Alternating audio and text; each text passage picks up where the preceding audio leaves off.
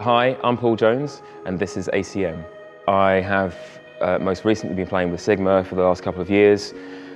Started playing with them and helped them to take their gig live, to the live stage, from DJ show to live show with singers and MCs and blah blah blah, and all of my paraphernalia around me, all my drum electronics. Before that I was playing with Labyrinth for about 3 years, and it was a very similar situation. Lots of music, very diverse in sound and genre and stuff. It was an amazing gig. And then prior to that, I've played with everyone from Misha Paris to Cleopatra to Don Blackman, actually, a major funk legend actually that's passed away not too long ago. So yeah, all sorts. Really started off as a funk drummer really, and kind of ended up doing this.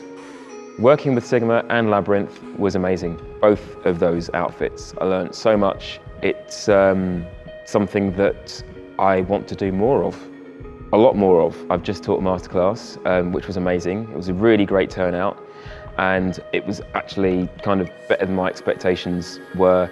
All the students were a little bit quiet to begin with, probably a little bit shy, but they came out of themselves with a little bit of, to and fro from me with them. There was an interactive section at the end, which was amazing too, and they all got up and played. So all in all, the day was amazing. It was really incredible. Great turnout, like I said. And lots of people here, lots of non-drummers, actually. Producers, singers, guitarists, bass players, everybody. So yeah, it's fantastic. Yeah, the main thing we looked at today was triggering.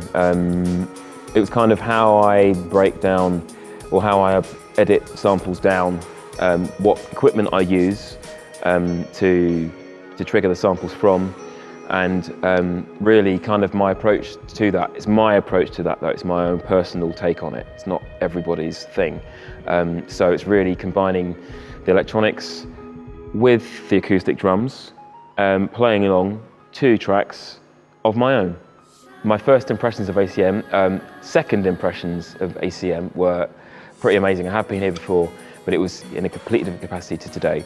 It was actually accompanying, I think, some musicians for their exams, because I used to know the head of bass here. But today's impression was amazing, just walking into the main building. It's really high tech, actually. It almost feels like somewhere completely different, not London or not Guildford, or I'm not quite sure, but it's really impressed, and this theatre's amazing as well. So overall, top place.